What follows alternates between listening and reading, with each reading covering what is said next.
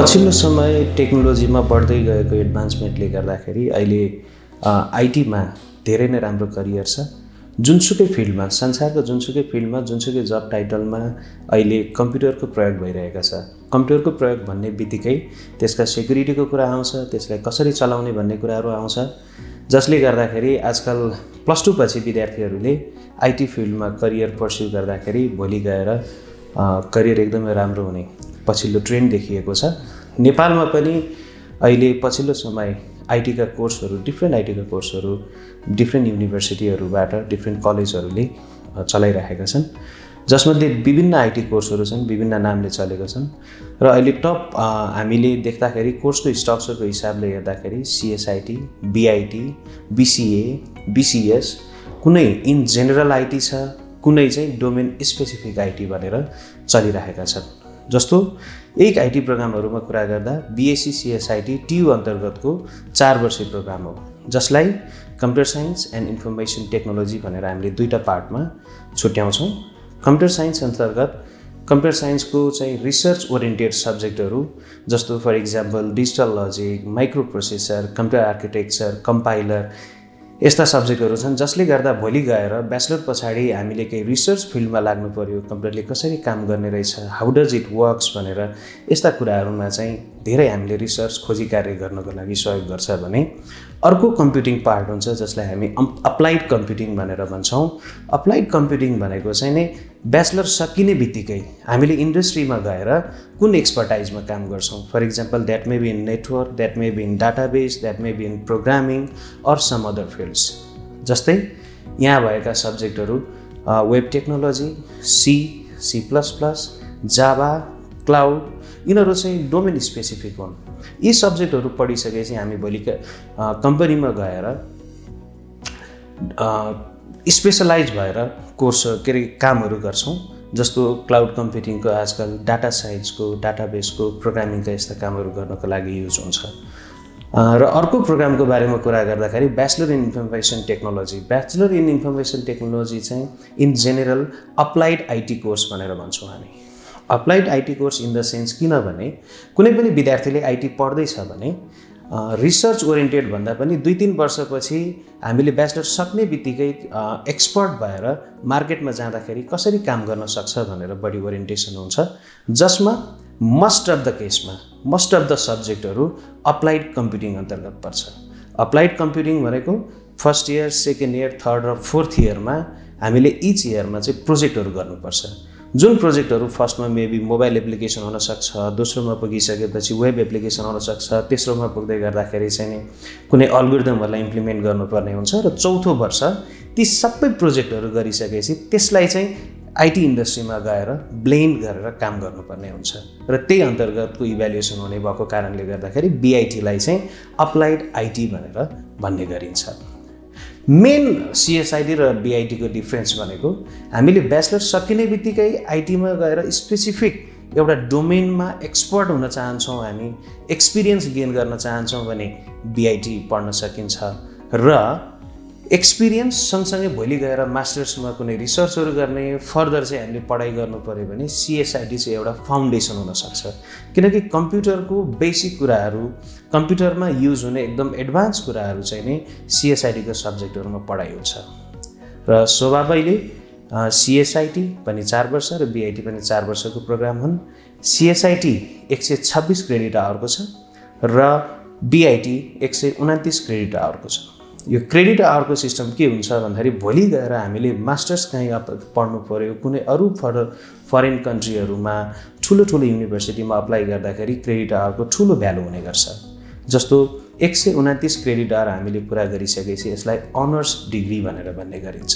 Honours डिग्रीको मतलब चाहिँ हामीले मास्टर्समा जुनसुकै युनिभर्सिटीमा अप्लाई गर्दाखेरि पनि एक्सेप्ट हुने, त्यसको एउटा रिक्वायरमेन्ट पुग्ने हुन्छ।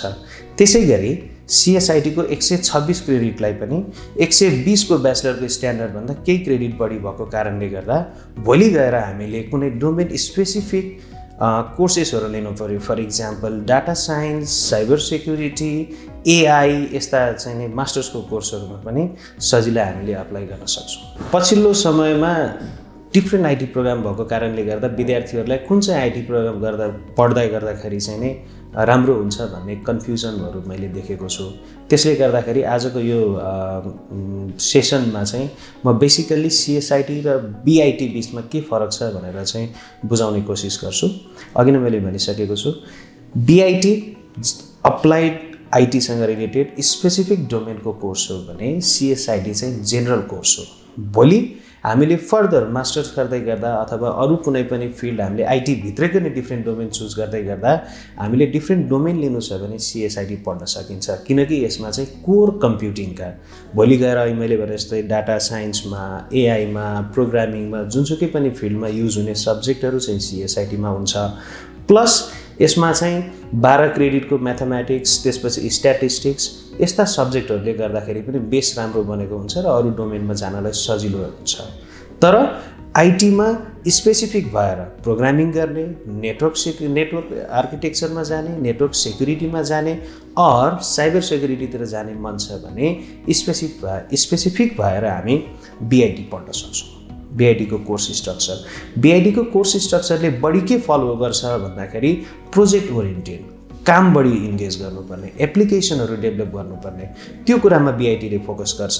सिएसआइटीले मोर थ्योरिटिकल अप्रोच, कन्सेप्ट बुझाउने कुरामा चाहिँ बढी फोकस गर्छ। जस्तो एउटा मेजर डिफरेन्स भनेको हामीले 3टा प्रोजेक्ट गर्नुपर्छ बिआइटीमा, फर्स्ट इयरमा, सेकेन्ड इयर र थर्ड इयरमा।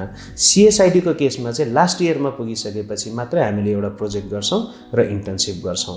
यीबाट एउटा कुरा के प्रष्ट हुन्छ भने आइटी पढेर आइटी इन्डस्ट्रीमा भोलि गएर मोर प्र्याक्टिकल नलेज लिनु छ, बिआइटी पढ्न सकिन्छ। होइन म ब्याचलर मात्र होइन, त्योभन्दा माथिको डिग्रीहरू पनि पर्स्यु गर्छु, भोलि गएर आइटीमा चाहिँ ठुलो एउटा खोज गर्छु, रिसर्च गर्छु भन्ने लाग्छ भने सिएसआइटी पढ्न सकिन्छ। र स्वभावैले सिएसआइटी +2मा साइन्स पढेका विद्यार्थीहरूले मात्रै पढ्न पाउँछन् भने बिआइटी आफैमा ओपन डोमेन हो, जसमा साइन्सका, म्यानेजमेन्टका अथवा अन्य कुनै स्ट्रिमबाट आएका विद्यार्थीहरूले पनि पढ्न पाउँछन्। सिएसआइटी आफैमा साइन्सका विद्यार्थीहरू रिसर्चमा बढी ओरिएन्टेड हुने, बढी मेहनत गर्ने भएको कारणले गर्दाखेरि मोर थ्योरिटिकल, रिसर्च ओरिएन्टेड, त्यसपछि मात्रै मार्केटमा गएर एक्सपिरियन्स लिनको लागि युज हुन्छ भने बिआइटी भनेको चाहिँ थ्योरीलाई कम गराएर प्र्याक्टिकल इन्गेजमेन्ट बढी गराउने र छोटो समय भनेको 4 वर्षभित्र नै आइटीको एक्सपर्ट बनाउनको लागि बिआइटी युज हुन्छ। यसो भन्दै गर्दा सिएसआइटीबाट पास गर्ने विद्यार्थीहरू चाहिँ आइटी इन्डस्ट्रीको लागि चाहिँ एक्सपर्ट हुँदैनन् भन्ने होइन, तर मोर फोकस भनेको चाहिँ कोर कम्प्युटिङमा हुन्छ, कोर कम्प्युटिङ सब्जेक्टहरूमा हुन्छ र कम फोकस चाहिँ अप्लाइड कम्प्युटिङ सब्जेक्टमा हुन्छ। इन केस अफ सिएसआइटी, बिआइटीको केसमा चाहिँ मोस्ट अफ द सब्जेक्टहरू अप्लाइड कम्प्युटिङमा हुने भयो र भोलि आइटी इन्डस्ट्रीमा गएर चाहिँ काम गर्दाखेरि केही हदसम्म सजिलो हुन्छ। सिएसआइटी प्रोग्राम पढ्नको लागि चाहिँ +2मा साइन्स र साइन्ससँग रिलेटेड जस्तो ए लेभल, त्यसपछि 3 वर्ष यो ओभरसियर कोर्सहरूमा जसमा म्याथमेटिक्स, फिजिक्स र केमिस्ट्री पढ्नु भएको छ भने मिनिमम तपाईँहरूको सी ग्रेड आएका विद्यार्थीहरूले सिएसआइटीमा भर्ना हुन पाउँछन्। तर भर्ना सिधै गर्ने भन्दा पनि योभन्दा पहिला आइओएसटीको इन्ट्रान्स एक्जामिनेसन हुन्छ। इन्ट्रान्स एक्जामिनेसन पास गरिसकेपछि मात्रै सिएसआइटीमा भर्ना गर्न सक्नुहुन्छ। टियुले अफर गर्ने प्रोग्रामहरू जस्तै इन्जिनियरिङ, सिएसआइटी, बिबिए यस्ता धेरै प्रोग्रामहरूमा चाहिँ लिमिटेड कोटा हुन्छ, जसलाई हामी क्याप सिस्टम भनेर भन्ने गर्छौँ। हाम्रो टेक्सास कलेजमा जम्मा 48 जना विद्यार्थीले एउटा एकाडेमिक इयरमा इनरोल हुन पाउँछन्, जसमा इन्ट्रान्स एक्जामिनेसन पास गरेका फर्स्ट 48 विद्यार्थीहरू चाहिँ टेक्सास कलेजमा इनरोल हुन पाउँछन्। फर्स्ट 48 मध्येका कोही विद्यार्थीहरूले पढ्न इच्छा देखाएनन् भने त्यसपछि गएर 49th 50 हुँदै त्यसरी हाम्रो एडमिसन प्रोसेस जान्छ। इन केस अफ बिआइटी, हाम्रो टेक्सास कलेजको बिआइटी लिङ्कन युनिभर्सिटी मलेसियासँग अफिलिएट भएको कारणले गर्दाखेरि यसको चाहिँ लुम्याट भन्ने इन्ट्रान्स एक्जामिनेसन दिनुपर्छ। लुम्याट इन्ट्रान्स दिइसकेपछि जब तपाईँ पास हुनुहुन्छ 35 और मोर देन 35 मार्क्स आइसकेपछि डिरेक्टली तपाईँले एडमिसन गर्न सक्नुहुन्छ। यसमा फरेन युनिभर्सिटी, फरेन डिग्रीहरूको चाहिँ एउटा राम्रो पार्ट भनौँ, यसमा चाहिँ क्याप सिस्टम हुँदैन। मिनिङ जति पनि विद्यार्थीहरूले इच्छाएका विद्यार्थीहरूले भर्ना गर्न पाउने भएको कारणले फर्स्ट 48, फर्स्ट 50, फर्स्ट 100 भन्ने हुँदैन। Course structure हेरिसकेपछि if you are interested you can join the programme. Texas कलेजमा सिएसआइटीको हाम्रो टोटल 48 जना 48वटा विद्यार्थीको कोटा हो र जसलाई 4 वर्षको कस्ट चाहिँ हाम्रो 10,60,000 पर्छ। यसभित्र अघि मैले भनेका जस्ता प्रोफेसनल स्किल डेभलप गर्ने कुराहरू हर शुक्रबार हामीले करियर काउन्सिलिङ भनेर आइटी इन्डस्ट्रीबाट एक्सपर्टहरू बोलाउँछौँ। त्यो कस्टदेखि लिएर अन्य सम्पूर्ण कस्टहरू यहीभित्र पर्छ र त्यसै गरी हाम्रो बीआईटीमा टोटल 200 कोटा 200 जना विद्यार्थीको कोटा हो र यसको 4 वर्षको कस्ट चाहिँ 9,30,000 पर्छ।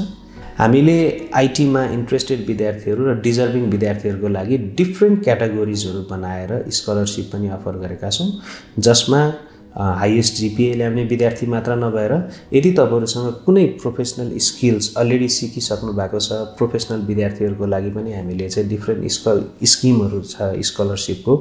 For example if you have some project, त्यस प्रोजेक्टबाट चाहिँ भोलि गएर एउटा ठुलो केही चेन्जेसहरू ल्याउन सकिन्छ भन्ने जस्तो लाग्छ अर स्टार्टअप गर्न सक्छु भन्ने जस्तो लाग्छ भने तपाईहरुलाई स्कलरसिप मात्र हैन हामीले त्यसलाई चाहिँ सीड मनी प्रोवाइड गरेर पनि तपाईहरुको चाहिँ यसलाई एम अथवा तपाईहरुको अब्जेक्टिभ तपाईहरुको गोल अचिभ गराउन पनि हामीले हेल्प गर्ने गरेका छौं।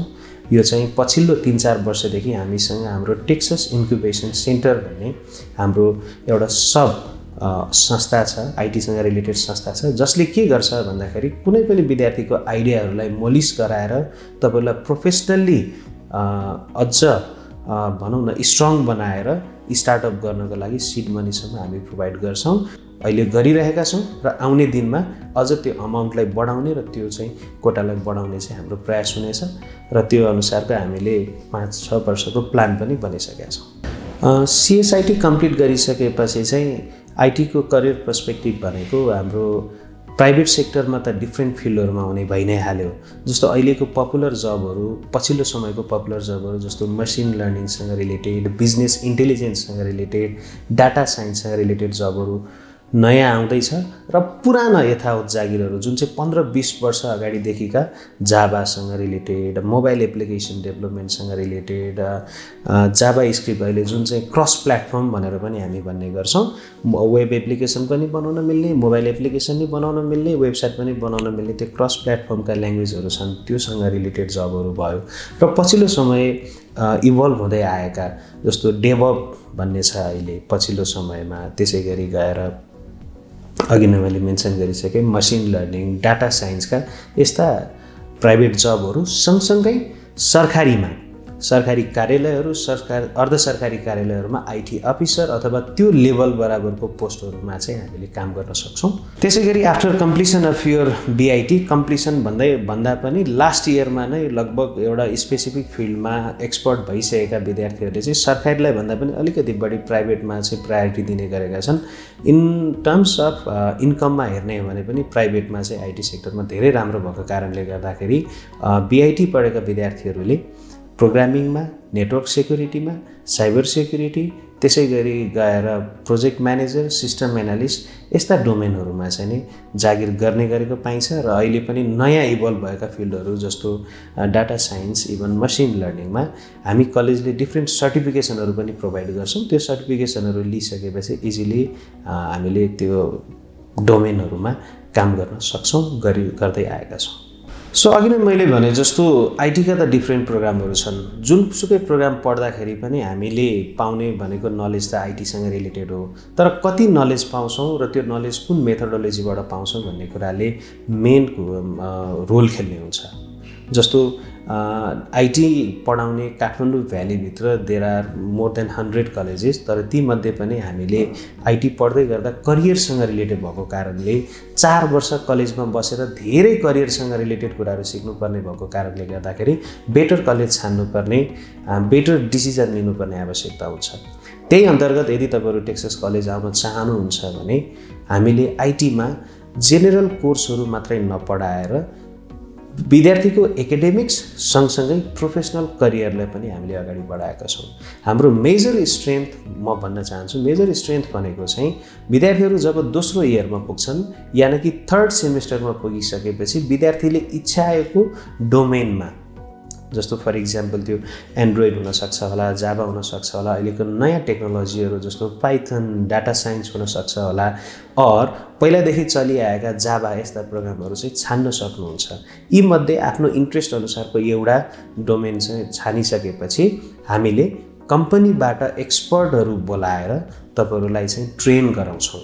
तेस्रो सेमेस्टरमा, चौथो सेमेस्टरमा, पाँचौं सेमेस्टरमा, थर्ड सेमेस्टरमा प्रोफेसनल क्लास लिनुहुन्छ, प्रोजेक्ट गर्नुहुन्छ, फोर्थमा प्रोफेसनल क्लास लिनुहुन्छ, प्रोजेक्ट गर्नुहुन्छ र फिफ्थमा फेरि त्यसैलाई कन्टिन्यू गरेर फाइनल एउटा प्रोजेक्ट बनाउनुहुन्छ। यानि कि 1.5 वर्षसम्म तपाईले इच्छाएको डोमेनमा ट्रेनिङ लिएर त्यस अनुसारको प्रोडक्ट बनाउनुहुन्छ। त्यो भन्नुको मतलब के हो भने तपाई टेक्सास कलेजमा पढ्दै गर्दाखेरि चाहिँ नि आफ्नो एकाडेमिक सँगसँगै पाँचौं सेमेस्टरमा पुगिसकेपछि जुनसुकै कम्पनीमा जुनियर लेभलमा भनौं अथवा बिगिनर लेभलमा जागिर खान सक्ने, त्यो काम गर्न सक्ने एउटा एक्सपर्ट भइसकेको हुनुहुन्छ। त्यसर्थ तपाई पढाइ सँगसँगै पढिरहँदाखेरि नै पनि मलाई कुनै कम्पनीको एक्सपोजर, इन्टर्नशिप अथवा प्रोजेक्ट पनि गर्छु भन्ने इच्छा छ भने टेक्सास कलेज तपाईहरुको लागि एउटा बेस्ट चोइस हुन सक्छ। जति पनि आईटी पढ्न चाहनुहुने भाइबहिनीहरु छ, उहाँहरुलाई चाहिँ आईटी पढ्ने बित्तिकै अघि हामीले भनेका मेन्सन गरेका जबहरु पाइहालिन्छ। एकदमै आईटी पढियो, अब पछि गएर त हामीले जब पाउने त ग्यारेन्टी छ भन्ने यदि तपाईले त्यस्तो सोच्नु भएको छ भने यो चाहिँ अलिकति गलत हुन्छ जस्तो लाग्छ। यदि कुनै पनि स्पेसिफिक डोमेनको एक्सपर्ट हुन्छु अथवा चाहिँ म आईटी को फिल्डमा डिफरेन्ट रिसर्चहरु गर्छु, यो कसरी भएको रहेछ, यसले कसरी काम गर्दो रहेछ भनेर एकदम तपाईले चाहिँ गहन अध्ययन गर्न चाहनुहुन्छ भने अहिलेका डिफरेन्ट आईटी प्रोग्रामहरु एकदमै राम्रो छ, करियर पर्सपेक्टिभको लागि राम्रो छ। नेपालका लागि मात्र नभएर यो चाहिँ भनौं न ग्लोबली पनि, यसलाई हामी ग्लोबल डिग्री भनेर नि भन्ने गर्छौं आईटी लाई। यहाँनिर जुन आईटी पढ्छौं हामी जुनसुकै देशमा जाउँ आईटी को सिस्टम एउटै हुन्छ, वर्किङ मेकानिजमहरु एउटै हुन्छ। So it's a global degree. भोलि गएर नेपालका सरकारी, अर्ध सरकारी, प्राइभेट अथवा ग्लोबली कम्पिटेन्ट एउटा एक्सपर्ट बन्न चाहनुहुन्छ भने तपाईको अबको 4 वर्ष एकदमै मेहनत गर्नुपर्ने, डिफरेन्ट सर्टिफिकेसनहरु लिनुपर्ने, पढाइका इच एन्ड एभ्री सब्जेक्टहरु जस्तो म त मोबाइल प्रोग्रामर पो बन्ने हो त, म त सिस्टम एनालिस्ट पो बन्ने हो त, यो सब्जेक्ट किन पढ्दैछु, म्याथमेटिक्स किन पढ्दैछु नभनिकन सम्पूर्ण सब्जेक्टलाई इक्वली तपाईहरुले ध्यान दिएर, मेहनत दिएर, त्यसलाई भ्यालु दिएर पढ्नु भयो भने भोलि गएर तपाईहरु जुनसुकै डोमेनमा काम गर्छु भन्नुस्। 1 वर्ष म प्रोग्रामर बन्छु भनेर प्रोग्रामिङ गरिरहनु भएको छ हैन, मलाई यसमा अलिकति इन्ट्रेस्ट लागेन, म चाहिँ अब थोरै स्विच गरेर यो डाटा साइन्स के रहेछ भनेर तपाईले फिल्ड स्विच गर्न पर्यो भने पनि एकदमै इजी हुन्छ। तर पहिलो वर्ष पनि मोबाइल प्रोग्रामिङमा ध्यान दिने, दोस्रो पनि त्यसैमा, तेस्रो वर्ष पनि त्यसैमा ध्यान दिनु भयो भने अन्य फिल्डहरु छुट्न सक्छन्। सो सम्पूर्ण आईटी कोर्सहरुमा डिफरेन्ट कोर्सेसहरु, डिफरेन्ट डोमेनका कोर्सेसहरु यसरी मिलाएर राखिएको हुन्छ कि भोलि गएर हामीले हाम्रो फिल्डलाई स्विच गर्दाखेरि कुनै पनि गाह्रो नहोस् भनेर त्यस्ता सब्जेक्टहरु हुन्छन् जसले गर्दाखेरि मैले त यो अब सीएसआईटी पढे म मज्जाको जागिर पाउँछु, बीआईटी पढे म प्रोग्रामर भइहाल्छु, बीसीएस पढे म नेटवर्क एनालिस्ट भइहाल्छु भनेर भन्दा पनि त्यहाँ भित्र भएका सब्जेक्टहरुको अब्जेक्टिभ के हो, उनीहरुले दिन खोजेको नलेज के हो, त्यसलाई राम्रोसँग पर्स्यु गर्नु होला। नट ओन्ली थ्योरी, त्यसलाई चाहिँ प्र्याक्टिकली इम्प्लिमेन्ट गरेर कसरी हुँदो रहेछ, भोलि मैले यो कामहरु यो पार्टिकुलर डोमेनमा काम गर्दै जाँदाखेरि not only in Nepal, globally competent म कसरी हुन सक्छु, नयाँ खोजहरु कसरी गर्न सक्छु भनेर तपाईहरु अगाडि बढ्नु भयो भने अहिले हामीले भने जस्तो आईटी फिल्ड अझ केही वर्षसम्म भनौं अथवा अब आउने दिनहरुमा यसले अझ धेरै ठूलो एउटा चाहिँ मार्केट लिनेछ र यसको भ्यालु पनि एड हुँदै जानेछ। मेहनत गर्न नछोड्नुस्, आईटी पढ्नुस्, करियर एकदम उज्जवल हुन्छ भन्न चाहन्छु म।